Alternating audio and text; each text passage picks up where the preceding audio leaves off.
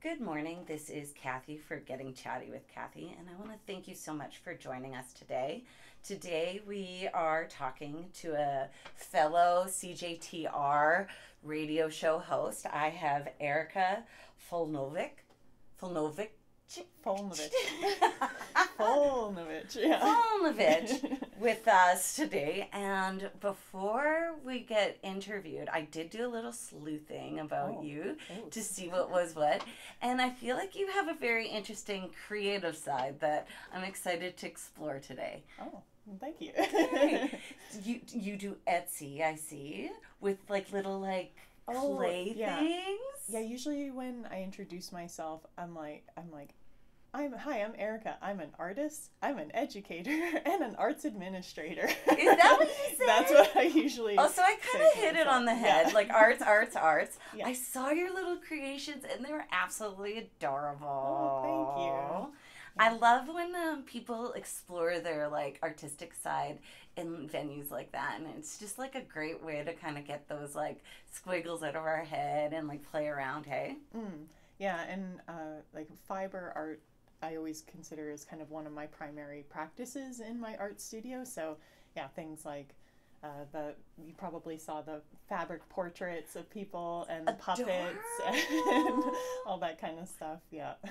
Good job. Well, and then on top of that, you volunteer here at CJTR. I'm not going to say the correct name of it, but I know it's like a Noribong kind of like vibe, and it's with K-pop. What's the name of this show? So on Friday nights from 8 to 10 p.m., I host a show called Tevak.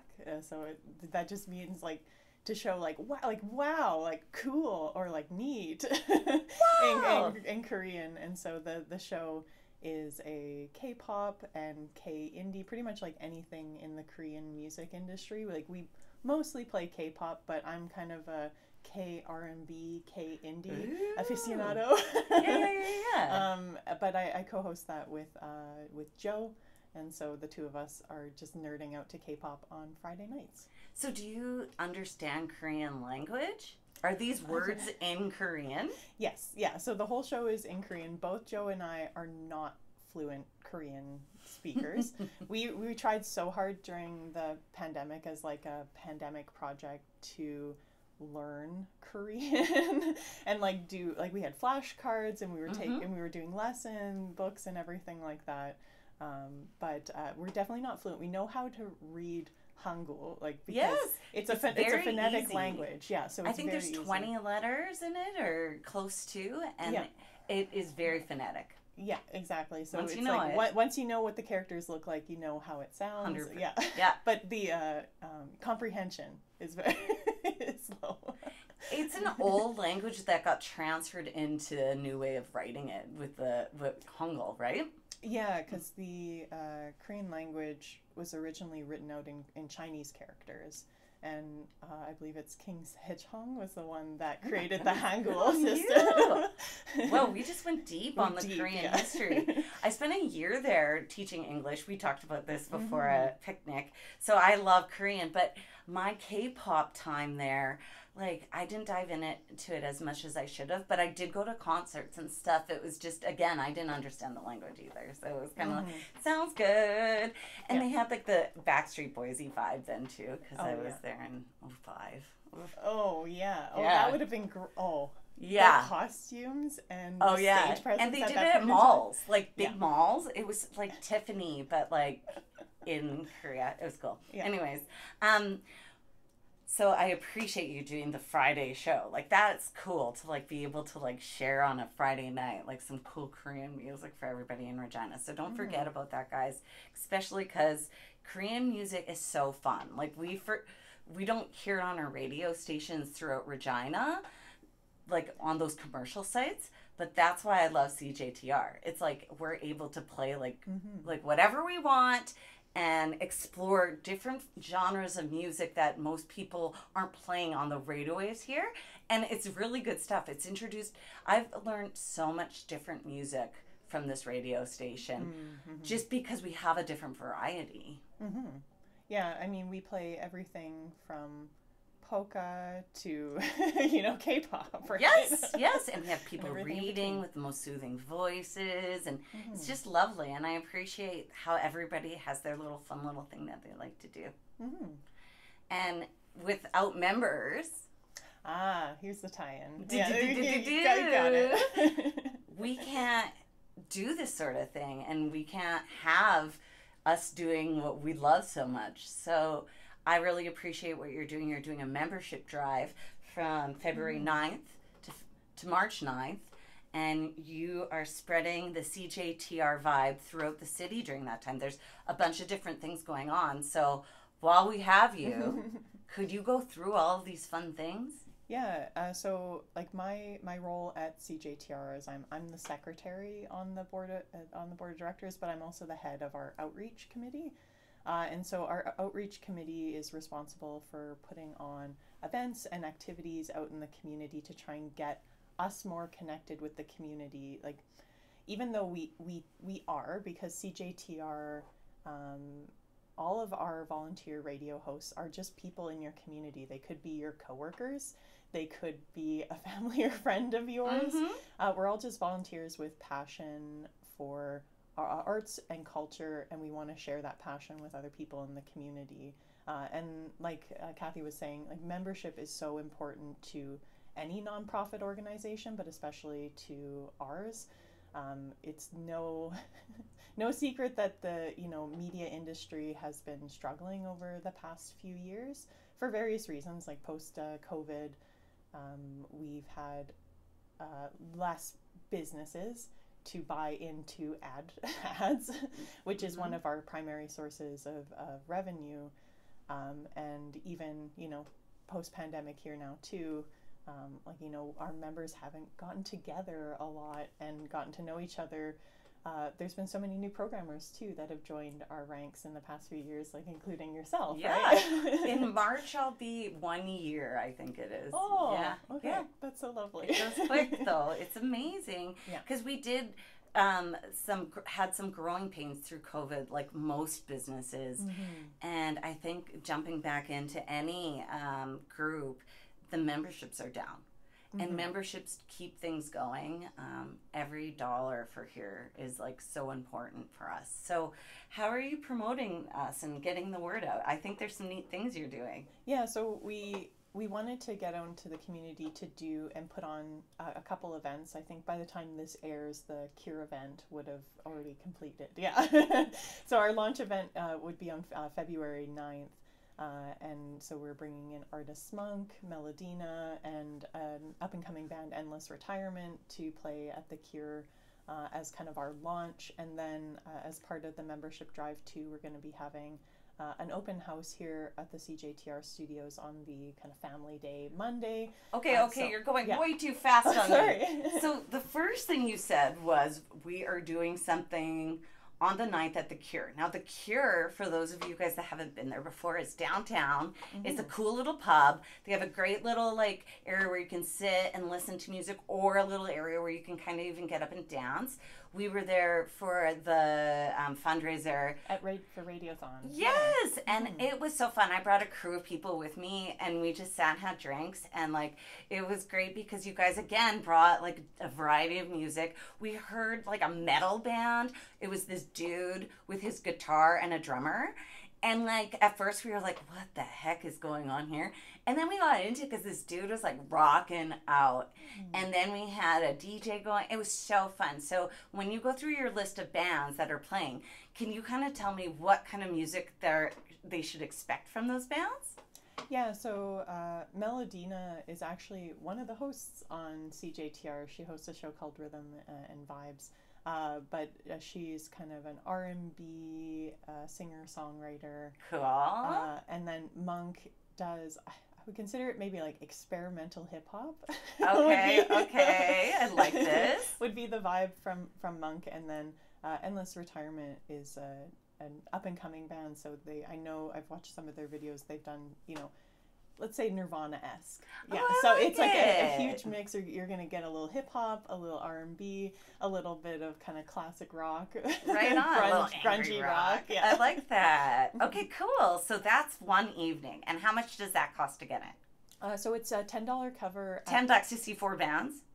Or 3? 3 bands, yeah. Are you kidding me? And then it's pay what you can for members. So, you know, buy your membership, get in for free, or buy your membership and, you know, still support us, because all the proceeds at any of the events that we're talking about today are going to go to support your local arts and cultural scene and help, you know, support us supporting other artists in our community. It's just full circle. Full circle. Full circle.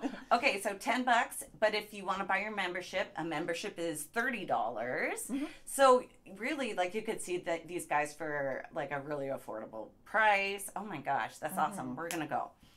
Or I guess, yes, we will. Well, yeah, you would have gone. Jeez. Okay, so then the next event you were talking about is an open house on Family Day? Yes, yeah, on the Okay. holiday Monday there. So is everybody just going to be able to jump on the radio and talk? No. Unfortunately, the actual studio will be under lock and key. Good decision. Good decision. But what we're going to be doing is like June annually we do a music garage sale, but we're going to be pulling out some of our music garage sale items and having those available for sale in our lobby. So if you missed the garage sale last year, or you kind of want to see what kind of used CDs, vinyls, other music equipment we have, we're going to pull some. DVDs I even saw last Yeah. time. It was awesome, all the selection. Yeah, so we'll pull out some music to sell, and guess what the price is for those CDs and vinyl? On Family Day. $2 each. See, think about this. You can go get some entertainment for $2 and see what's going on here. Mm-hmm. Yeah. I love an open house. That's such a good idea. Because I think most people that come on my show, they're always like, I didn't know this was here, this location. Yeah. So maybe that's a great way of letting people see, like, we're right in your backyard, like very close to downtown, and it's a cool vibe here. Yeah, and if you come, you might even see some familiar faces. You're like, hey, you're on the radio? You're on CJTR? I didn't know. Totally. I always surprise people when I tell them, oh, I got a radio. What? Yeah. You? And I'm like, I know, it's amazing that they let me talk on here. But yeah, and that's the beauty of CJTR. And if you want to be on the radio, one of the conditions that we all agreed on, is buying a membership too. So I have a membership. I have a membership. Right. Yeah. And it's just like a little contribution to this like cause. Mm-hmm. So then, after this open house, what's Family Day this year? It is Monday, February, and I'm quickly pulling up my I'm phone so happy to look at a know. calendar, because I can't remember the date off of the top of my head. I think it's the 19th. Yes, February 19th. February 19th. Lovely. Mm-hmm. Okay, so that's a perfect fun thing to do that's free. Yeah, and on Family Day. There'll also be other things going on in the studio. We have Buckthorn General Store also coming and doing a cool like friendship bracelet making activity, because the whole theme of our membership drive this year is be a friend of community radio. And you know, one of the ways you could do that is buying a membership, but also one of the ways you can do that is coming out to support events. If you own a business, buying ads on our station helps us immensely. But yeah, so we'll have a friendship bracelet making in addition to anyone that donated to us during Radiothon. We're going to actually have your hoodie and t-shirt pickup. So I know people have been anxiously waiting, because I've seen messages being like, when is the pickup for... People want to wear their merch. Yeah, exactly. So you'll be able to pick up your hoodies and t-shirts then too. Oh my goodness. So free tour, friendship necklaces or bracelets. Yeah. Plus you can buy entertainment for $2. I like the way you roll on Family Day. That's perfect. Yeah. And that's what community is about. Shouldn't have to cost a lot to have fun here. Right. Okay. So then there's another event, I'm assuming, coming up after that. Yeah, on that Saturday we're going to be at the Regina Farmers Market. So that would be Saturday, February 24th. Also selling more music and just connecting with our community again. Come out, you'll meet some of our radio hosts if you come to the farmers market, and then also support local commerce, right? Right. And local farmers and makers and creators. Where's that at? It's at the Cooperators Center, just in the real district. Right. So you guys, it's right by the stadium. You're going to push on through to where there's those hockey rinks, and they have like this long hallway. I mean, it goes on forever. So you're not going to get cold. Is it free parking to get there? Yeah. So you don't have to pay for parking, and you're going to see all of these local merchants that at this time of year they need business, guys. So bring your wallets, and maybe you can like buy yourself some cookies, a membership, maybe something. Carrots. Carrots, yeah, of course. And they taste better there than they taste, from some other places here in the city. Mm-hmm. Yeah. Okay, so we're hit up the farmer's market, and then what? So our closing event is what we're calling our bestie bowling night. Okay, that's awesome. Bestie bowling. Yeah, so we're going to be heading to Glencairn Bowladrome in the East End. There at near the Glencairn Shopping Mall. And it's my favorite bowling alley. I might be part of the leagues there. I had never been to it before because I'm a North Ender. So I see. So we would always go to Nortown. Right, and is that 5-pin there? It's 5-pin at Nortown, yeah. Yeah. But Glencairn has 5 and 10-pin, but the Bestie Bowling Night we're specifically doing 5-pin. 5-pin, that's probably easier. I think the lightest for 10-pin ball is like 10 pounds. Like, it's not light. Yeah. You need some serious muscles. Well, that's a wonderful place to go. I know that they have lots of lanes there too. There's probably like 20 lanes. Mm-hmm. Yeah, and so our plan is to hopefully gather up about 60 bowlers. That's about 30 teams is what we're hoping for. And what we're going to be doing is you have to bowl one after the other, so you can't have like a ringer on your team.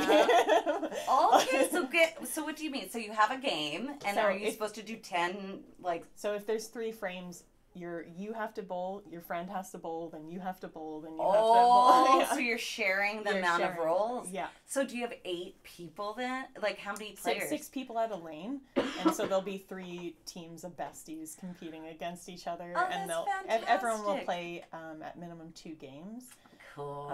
And then we are reached out to a bunch of local businesses to get prizes that we're so excited about. Yeah. Anybody else want to volunteer some prizes, please let her know. She's definitely open to it, Eric. Yeah.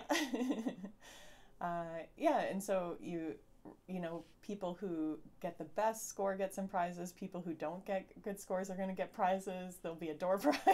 So it'll be fun. Yeah. Come for a fun time in addition to, get your hands on some local goodies. Definitely. And I know that they have good music there too. So I'm sure we'll be able to play some good tunes while we're bowling. Mm-hmm.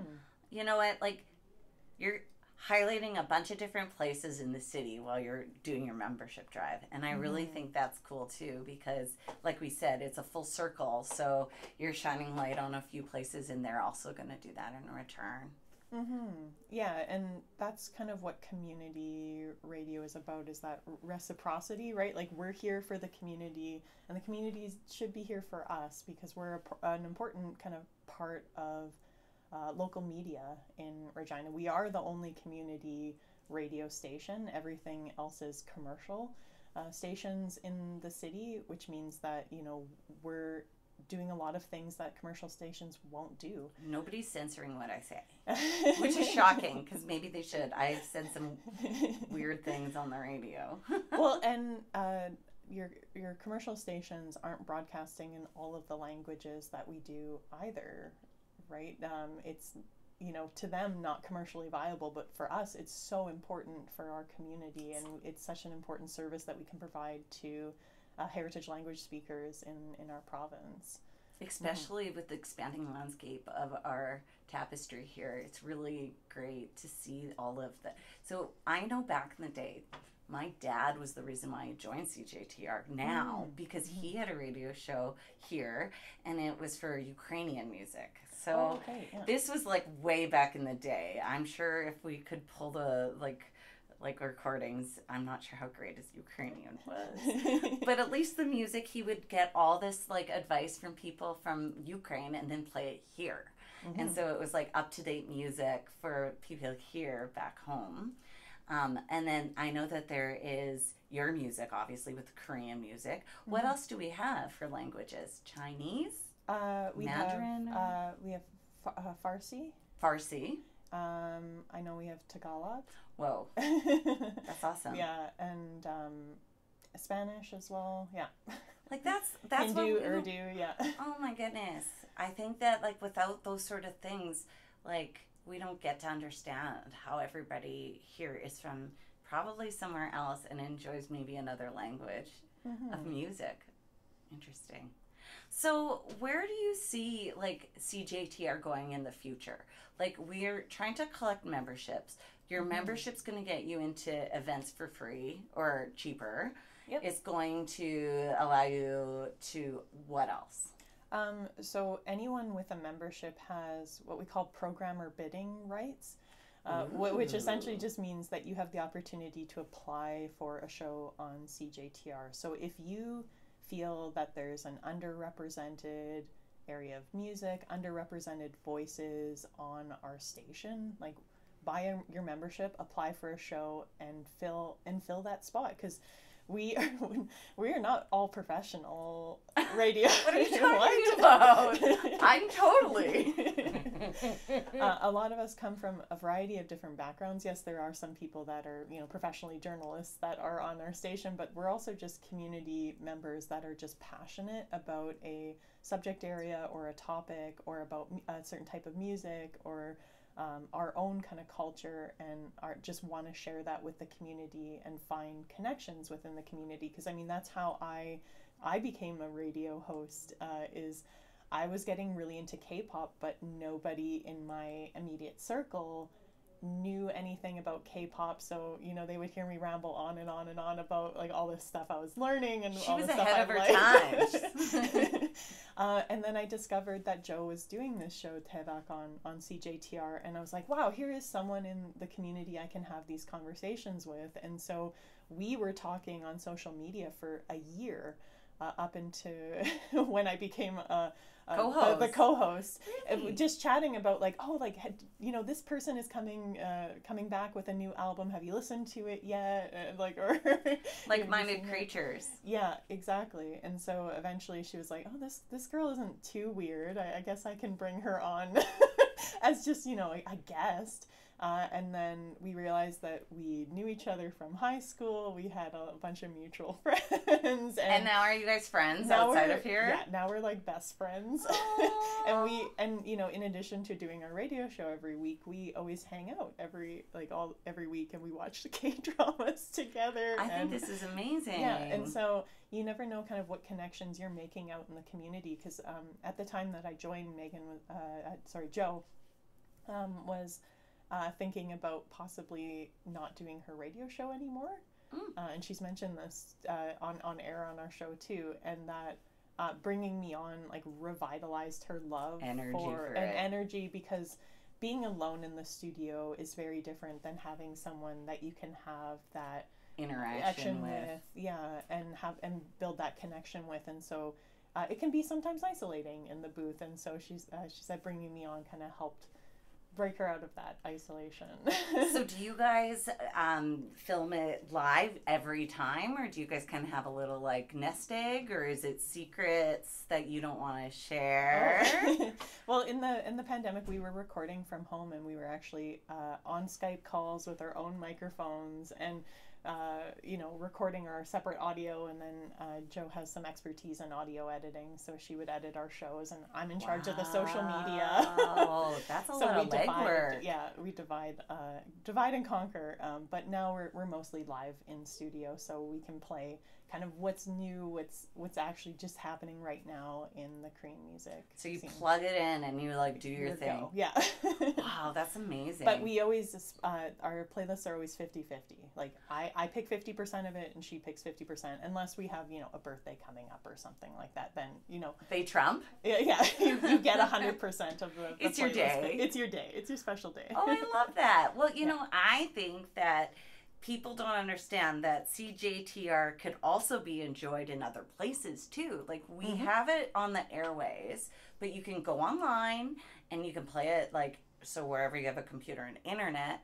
Plus, isn't it on, I believe, Access TV? If you go into the radio stations, you can find us there. Yeah, it's both SaskTel and Access. If you have any of their kind of Max or whatever Max Radio stuff. stuff. The subscriptions on kind of the higher channels, you'll find us also on SaskTel Access. But yeah, online, I know we've had guests come onto our show that were exchange students from Korea, and they had family listening in from South Korea, because we get analytics from the online listeners, and it's neat. There's listeners from South Korea. We're going to assume that those are for Taebak. That's so Erika and Joe's interesting. show. Yeah. Mm-hmm.